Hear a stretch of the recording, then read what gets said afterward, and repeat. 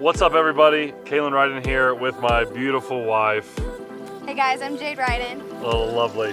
We are here to show you how to do your New Mexico United tie-dye kit.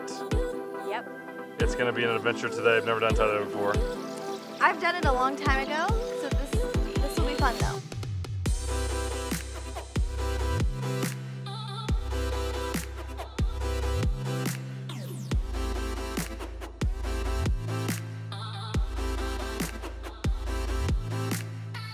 All right guys, so in your tie-dye kit, you're gonna get some really cool colors. You've got, kind of looks dragon fruit, it's red. And you've got a cobalt blue, that looks pretty cool. A bright yellow, a lilac purple, and a robin egg blue. Obviously you'll mix these with warm water. And then you've also got this soda ash fixer, and you'll also mix this with warm water. So that's what you get in your kit. And we have two t-shirts. Whichever size that you need, you will get. All right guys, step one, you're gonna want a wet t-shirt. So run it through the washer, soak it in some water, whatever you prefer, but the shirt must be wet. These are wet, damp, ready to go. Okay, step two, we need a bucket and some warm water. We're putting a quart of water into this bucket and mixing it with this soda ash fixer. You're gonna wanna wear a glove so you can mix it all up. Yes, very serious. Put on your gloves, people. Very safe. All right, here comes our quart of warm water into our bucket. And the soda ash fixer. Straight in. Now I'm just gonna mix it all up. With her glove. With my glove. All right, we are moving on to step three. Well, you could say step four. Step three was mix it. Step four now. Sure. Whatever you guys want. Whatever step is next. Okay, we're now grabbing our shirts and we are going to soak them in this warm water with our soda ash fixer for 15 minutes. Boom. Yeah, glove. I didn't have a glove on. I'm just gonna roll it around in there. Roll it around? Yeah. Let them soak, huh? Let them soak. Is there enough water for both? We're letting our shirts soak. While they soak, my wife's gonna let you know what we're doing next. All right, so we're gonna mix up our colors. So these are all the colors you get in your kit. So you can pick which colors you wanna use. You can use all of them, whatever floats your boat, right? I think I'm gonna go with robin egg blue and dragon fruit red. I'm going bright yellow, of course. This is New Mexico United yellow, actually. Which one did you? I'm doing robin egg blue and dragon fruit red. I kind of want to. Okay, I'm gonna do the other blue. Cobalt blue and yellow. That's gonna be my combination. Clearly a better combo than those two. Okay. We'll see. So we are taking off the lids here. And you want to fill these little bottles up about 70–80% with your warm water that we still have here. So here we go. Here we go. Boom. And then the cap goes back on and a little shake. Mix it up. Ooh. Uh-oh, we have our first mess. Let's see if I can do it better.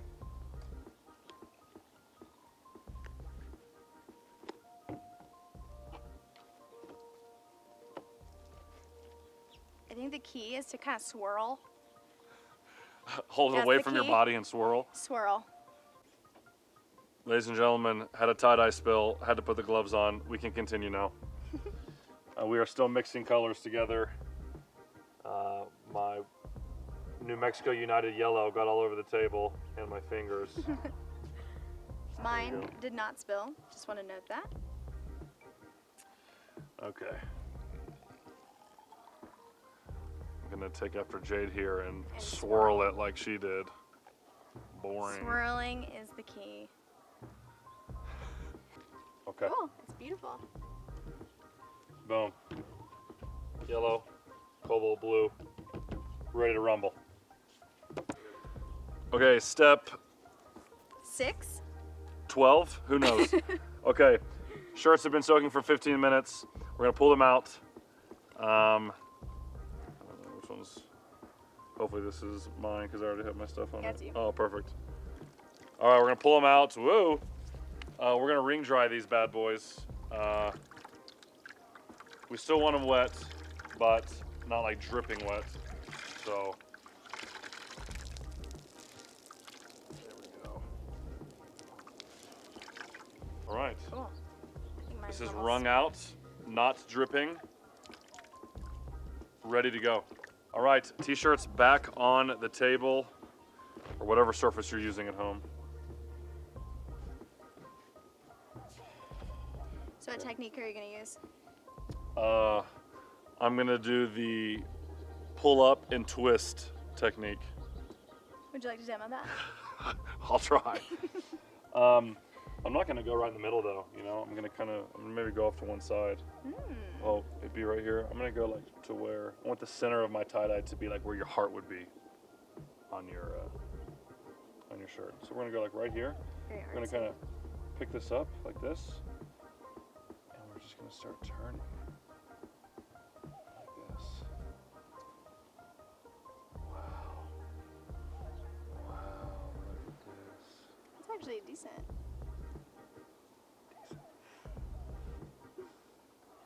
Okay, and then we're just gonna kind of squeeze this all kind of together, kind of tuck in the sides. See, you've got a nice little spiral here from the epicenter of your little tie-dye. And how are you gonna get the rubber bands on? I'm just gonna start putting them on. Just however.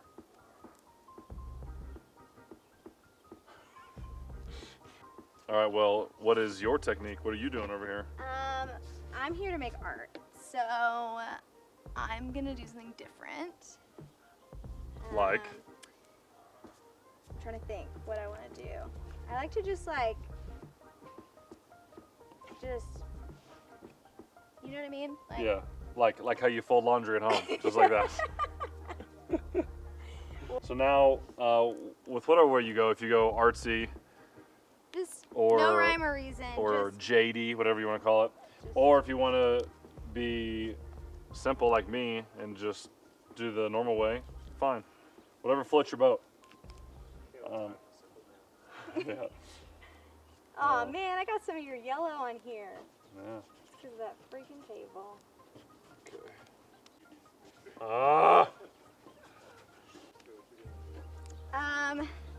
You know, I don't really have like a plan. I'm just putting rubber bands on here, just so there's like some little different nooks and crannies. Pockets. On the t-shirt. Yeah. I just went with your classic cross rubber band situation. Just putting rubber bands around it to secure it on all sides. Tie-dye is never really good or bad. It's just always unique to you. You know? We are complete. Rubber bands, shirts are ready to be tie-dyed. We have discovered the other side of this t-shirt after this roll. I mean, look at the detail, look at the fine lines, the tight lines here. Troy would be buzzing to see these tight lines right here. Step number 7, or whatever we're on, pretty sure it's 7. We are going to now soak our shirts in our little paint here. And yeah, you're just gonna saturate it completely with all your colors. Just go after it. All right, here we go. We're getting to work. I'm gonna start off with the blue first. Do I take this off? Oh yeah. Okay. I'm gonna start here soon, I promise. Aha, there we go. All right, I'm actually gonna go on this side first here. Wow. That's a lot. Yeah, it is.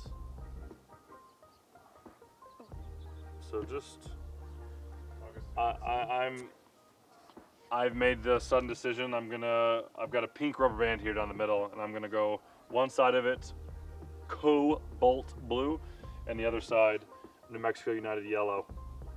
I'm just making art. I don't know. My divide is the pink rubber band over here. Really messy.